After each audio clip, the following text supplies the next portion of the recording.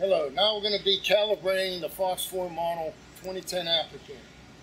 Calibrating, reason for calibrating is if you get a top of form fault or out of paper fault of any sort, then you're going to probably want to do two different types of calibrations. Try one first, and then the second one I'll show you if it doesn't solve the problem. First thing you want to do is make sure the unit is powered up. You want to open the cylinder, swing away cylinder. It just makes it easy to get access to the labels and the ribbon. You don't really need to do that, but it just makes it a little easier. So the first calibration would be what they call the top of form. If you're getting a top of form fault on your screen, it's a very simple process. You just press the feed button, which is rotated in the middle.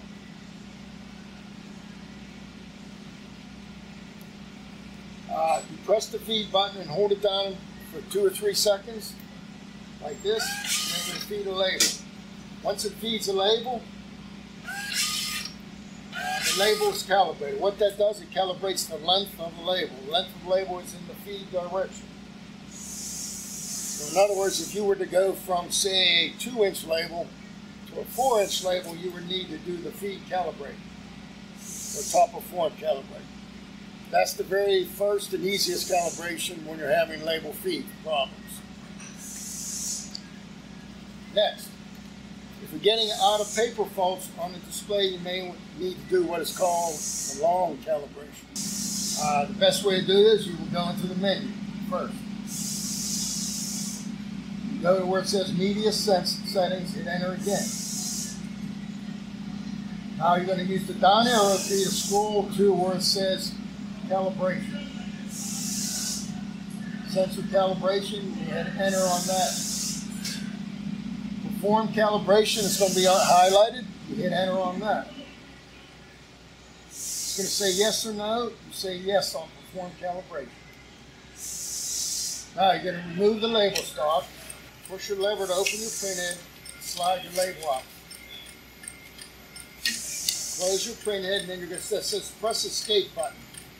Which is right here. You press escape. It's going to go through the process. Now it says scan the backing. So what you're going to do is remove a couple labels or so off the backing. And you're going to load the backing material in the sensor.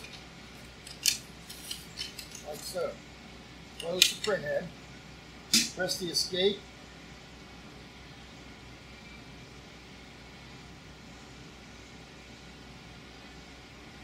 Now it says scan paper. So now what you're going to do is move the paper material into the sensor, which is the paper on your back.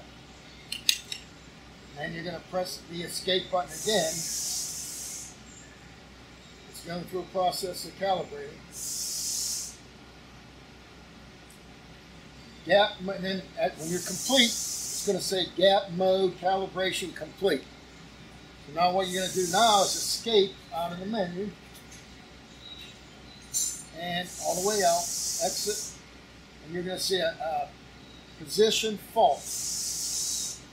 That is a normal fault when you're done calibrating. So what it wants you to do is pull some labels through, close the head, and it wants you to press and hold the feed button again. And then your calibration will be complete. So what you basically did there was what we call the long calibration, where you're setting the voltages for the paper, type of paper you're using, and you did a label length calibration or top of form at the same time. Now your calibration should be complete. You press the feed button a couple times and make sure your label stops where it's supposed to, and you're okay. The process is complete.